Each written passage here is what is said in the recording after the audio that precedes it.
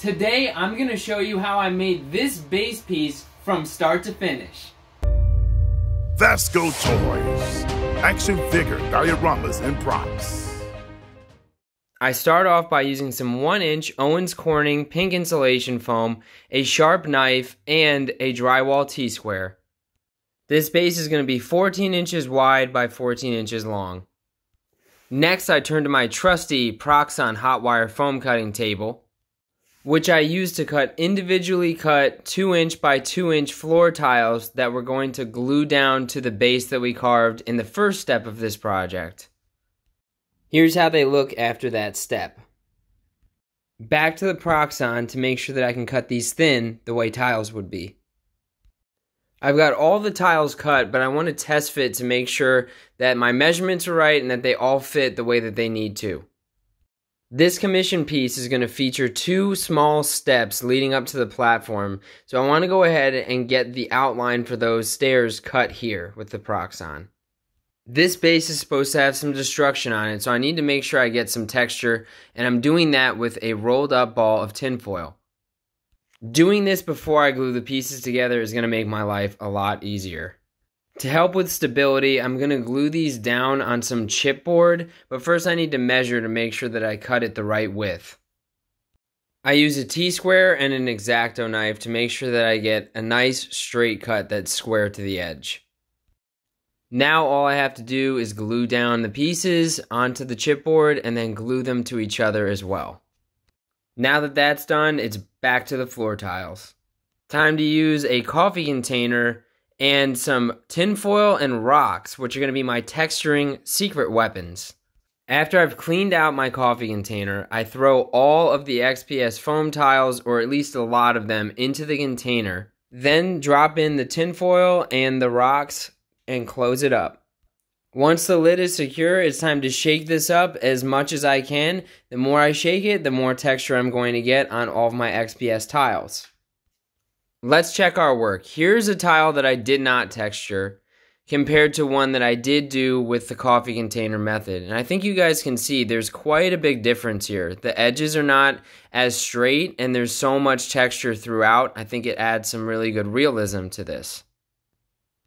This is not a method that I made up. This is something that I picked up from other foam hobbyists in the foam modeling group that I belong to on Facebook. So shout out to that group.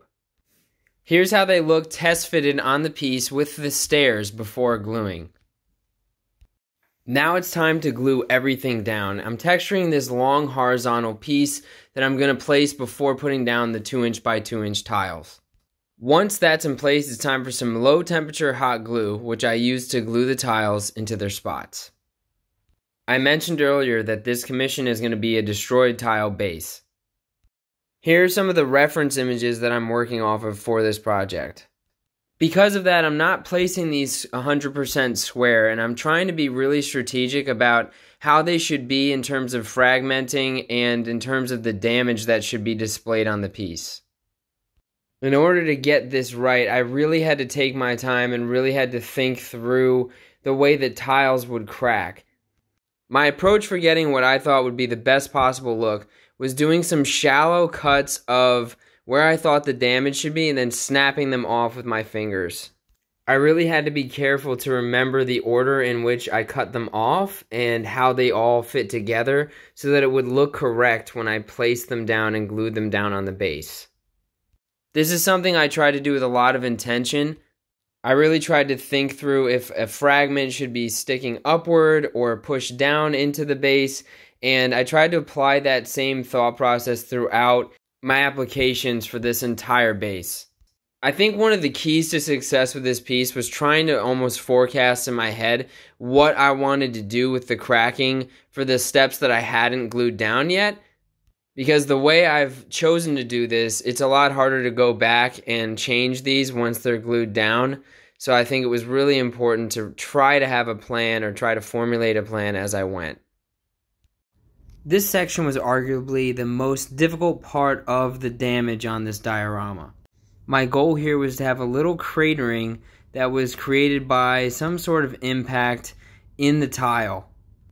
I wanted to have an area where the client could insert some characters who had been fighting and kicked up some of the tile. And this is really where you have to use your imagination. You have to envision the impact, what caused the impact, what the ripple effect would be with the cracking of the fragmented tiles and all of that to really sell this as a believable diorama effect. And I also want this to be multi-purpose. I want him to be able to use this in several different scenarios, so I keep that in mind as I'm trying to build in the damage to the base. If you get too specific on any one diorama, it really limits the playability and usability of the piece. After a lot of work, a lot of focus, and frankly a lot of time, I am on to the last row, just gluing down the last few pieces of this diorama. Here's how it looks after we've glued everything down. The next step is going to be to go ahead and get this thing painted, and then we're going to weather it and do all kinds of great things with our paint. We're going to start out by priming this piece with Pewter Gray by Apple Barrel. Some people would probably base coat this in black, but I want this to really be a light gray, and I don't like base coating light things with black, so that's why I'm choosing to use this. You guys can actually watch a video that I have on that subject in the upper right hand corner. Starting with a dark gray instead of a black is still going to allow us to have the shadows and tones that people like to get from base coating in black, but it's going to make my life a lot easier when I go to paint this. Once this dries, we'll move on to the next coat. For my second coat, I'm going to use Granite Gray by Apple Barrel. For this coat, I am going to be using a technique that I use sparingly, which is dry brushing. If you're new to this technique, basically all you need to know is that you apply some paint to a brush, then you wipe most of it off on a paper towel, and then you apply it to the diorama. And what you're doing is really applying as little paint as possible to get a really good weathered, kind of dirty effect, which you guys can see here. Using this technique is going to allow me to lighten the overall piece while allowing the color from the previous base coat to come through and the shadows to come through. It's going to look particularly cool around all the cracking and damage that we've done, which I'm really excited about. We're going to apply our third coat of paint, which is Heather Gray by Anita's, via dry brushing as well. This gray is a bit lighter, and it's going to allow me to get some color variation as we've now applied 3 different shades of gray to the piece. I still want this to be a little bit lighter, so I'm going to mix in Anita's white with the Anita's Heather Gray for our 4th coat. I don't want this to be pure white, but I'm definitely generous with the amount of white that I'm adding to the Heather Gray that's already on the palette. I give it a good mix, and then I'm ready to apply this to the diorama after I've wiped off almost all of it onto the paper towel. When you're dry brushing, a tip that I picked up from Euler's workshop is that you can use your finger to fix any smudging that might come up. Now it's time to create a wash, and I'm going to do that with some of the paint that I used on the other parts of this commission, the desert rock formations. This wash is just going to consist of the paint and quite a bit of water, which you guys see me continue to add here. Now what I'm going to do is really highlight all the cracks and edging with my wash to make sure that they really stand out. I always really water down my washes on purpose just to make sure that I don't ruin my pieces. So what this means is that I have to go over these things several times. That's just my personal preference. If you don't want to do it that way, you don't have to.